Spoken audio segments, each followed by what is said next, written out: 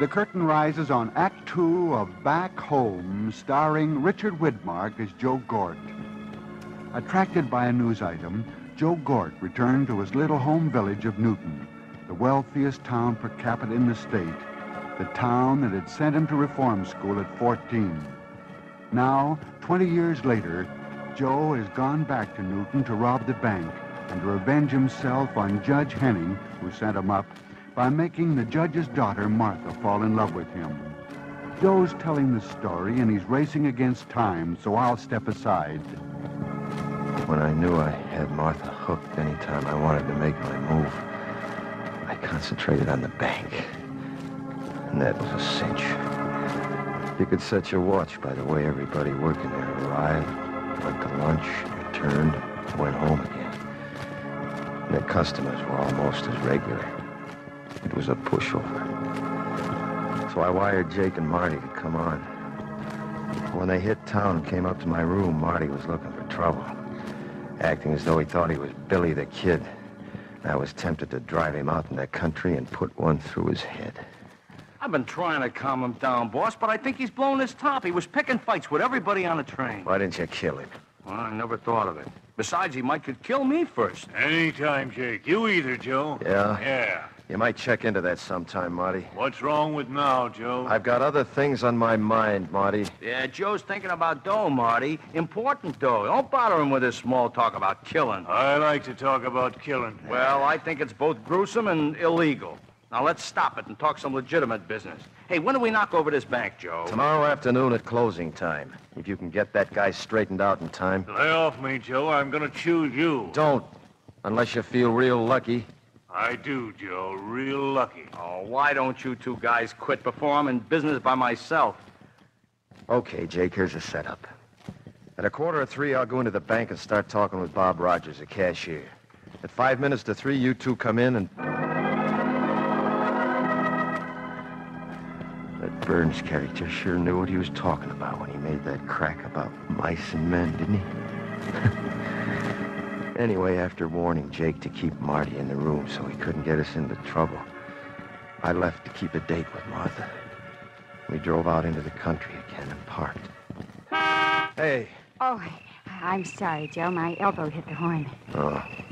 Why are you so nervous tonight, Joe? Well, I didn't know I was. You certainly acted. Yeah? Well, I guess I've been thinking too much about business.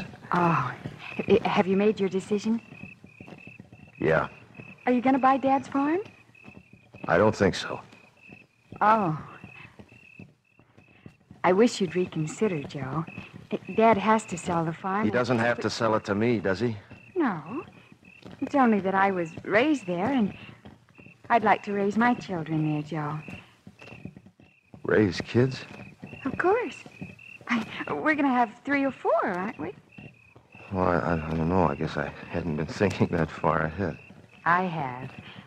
The first one's going to be a boy, Joe Jr. Yeah? How do you know the first one will be a boy? Because I want the first one to be a boy. You do? A boy just like you.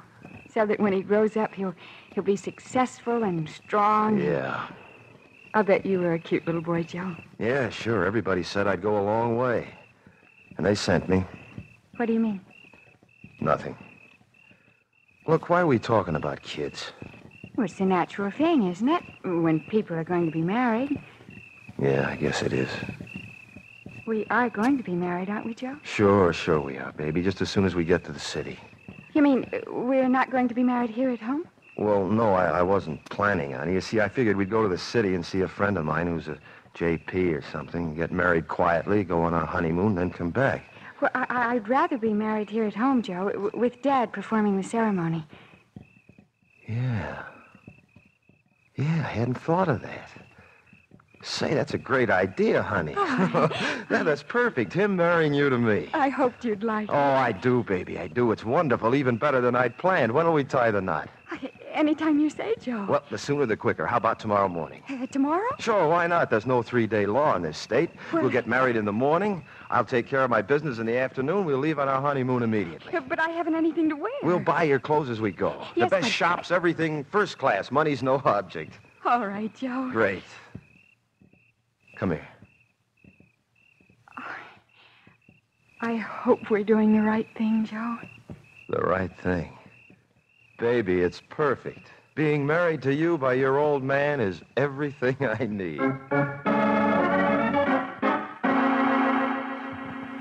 How's that for a laugh, huh? The judge who sent me to reform school performing the ceremony of marrying me to his daughter. Of course, he wouldn't know it till later, but just thinking about it put me even with life right then. The next morning, after giving Jake and Marty last-minute warning to keep their noses clean, I met Martha in the county clerk's office. We got our license, and we drove out to the Hennings farm.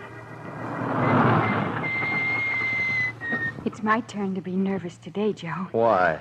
Lots of people get married, especially in families. Yes, I know, but... Joe, are you sure you want to marry me? I was never more sure of anything in my life, baby. I'm glad. Glad one of us is sure. Why, what do you mean? Well, your coming to Newton has changed my whole life, Joe. Before you arrived, I knew exactly where I stood, what I was going to do, almost what I'd be doing in 5 years, 10 years, 20. That'd be pretty dull, wouldn't it? Dull? Mm-hmm. Maybe, but still it gave me a feeling of security. I'm not very old, Joe, not very experienced, and I know that you're very exciting and different, and when we leave here, Joe, you'll be all I have. Yeah. Both Bob and my dad have warned me that I don't know you well enough to marry you. Then why do it? Because I can't seem to help myself. How old are you, Martha? 18. 18. I had a big party just 2 days before you came to town. Why? How old did you think I was? Oh, I don't know, 25, 26. Who can tell a dame's age from the time she's 16 till she's 30? How old's Bob? 23. 18, 23, and I'm 34. Hey, how come Bob's cashier of the bank if he's only 23? Oh, Bob's father used to be the cashier until he was killed during a bank robbery when Bob was 16. The bank gave Bob a job. Well, that was generous of him. This town sure takes care of its kids. Well, Bob's very grateful.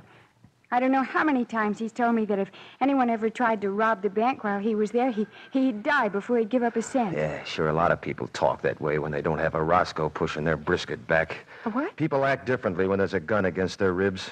Bob wouldn't. His father died fighting unarmed with a gun against his ribs. Yeah? Well, there's no explaining suckers. Come on, let's go in. Get your dad to tie the knot.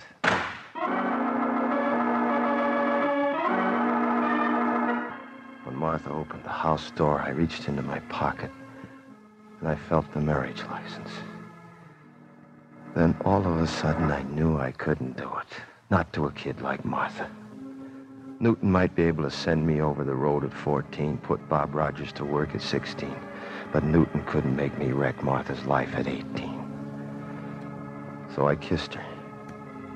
Not the way I kissed her before, but the way I would have kissed her if I'd been decent and 10 years younger. Then I said goodbye and turned and ran back to the car. All of a sudden, I was afraid. Remembering Marty and his yen for killing, I was afraid for Bob. Afraid that Marty'd forced Jake to go to the bank with him without waiting for me.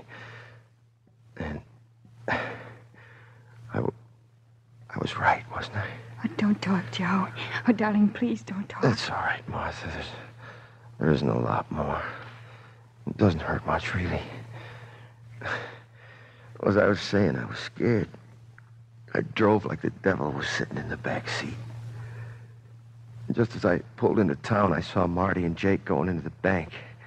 I raced up to it. I jumped out of the car, and I ran in here. Coming in out of the sun, I couldn't see anything at first. And then I saw Marty with his gun in Bob's ribs, and Bob getting ready to fight unarmed. So I pulled my gun, and I yelled, "Marty!" It's the boss, Marty. Who says he's the boss? I say so, Marty. Come away from that kid and I'll prove it. Okay, Joe, you asked for it. You'll have to do better than that, Marty. Get him, Jake. He's crazy. It's nice shooting, Jake. Thanks, boss. I knew we shouldn't have come without you. I told Marty. He shoots pretty good, too, Joe. Awful good. that's the story. I didn't get the bank. I didn't get even with Judge Henning. But maybe I did. I did get back home, though, didn't I? Oh, yes, Joe. You got back home. And, darling, when you get well... Oh, why kid ourselves? I'm not going to get well. I don't want to get well. I've seen the other side of things for once. And I don't like my side anymore. What I can't understand, Joe, is why just stand there like a clay pigeon letting Marty shoot you to pieces without firing back? It just wasn't human. Sonny, I never carried a loaded gun in my life. I never cared for the things.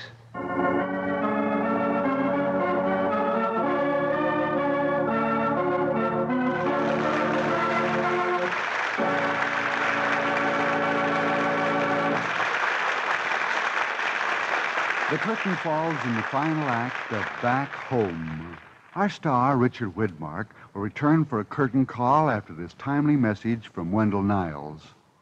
Young man, volunteer today for enlistment in the U.S. Army or the U.S. Air Force. The Army and the Air Force wish to meet their manpower requirements with the greatest possible number of volunteers. Hundreds of jobs in a wide variety of career fields in both the Army and Air Force are open to volunteers who can qualify.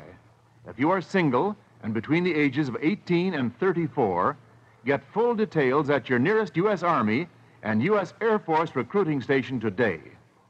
Now, back to our star and your host, C.P. McGregor.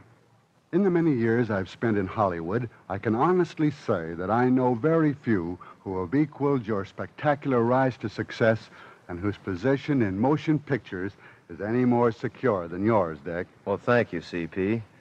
But you know, it was one thing to get into pictures and still another to keep from being typed after I made my first film, Kiss of Death. You want straight, dramatic roles, is that it? Well, like any actor, I prefer to mix the roles if possible. Try and play a little bit of everything. And you have the talent to do them all well. Thank you very much. And from what I understand, some of the best producers and directors must have felt the same, for you certainly had a wide selection of leads. Well, I think most of the plays I did parts in were pretty good, even though there were some among them that were classed as artistic successes. Anyway, everything you did added up to experience, and now you're capitalizing on it. But getting back to your motion picture work at 20th Century Fox, they aren't trying to type you, are they? Just the opposite. They've been great. For instance, in No Way Out, I play a very, very nasty character. Then in Panic in the Streets, I play a public health doctor. And in Halls of Montezuma, I play a Marine lieutenant. Well, that gives you variety. How about the release dates on those films? I want our listeners to be sure and see them. Okay, fine. Panic in the Streets is now being released, and I think next month No Way Out will be in the theaters. And as far as Halls of Montezuma is concerned, I think that's scheduled for release after the first of the year. Oh, but CP, here I'm doing all the talking. Let's hear something about your plans, huh? Well, Richard, my plans at the moment are many and varied, and I think quite interesting. Oh, but right now in the booth, our director is signaling that the sands of time are running out, which leaves me with no alternative but to say, as I always do, this is C.P. McGregor saying thanks for listening and cheerio from Hollywood.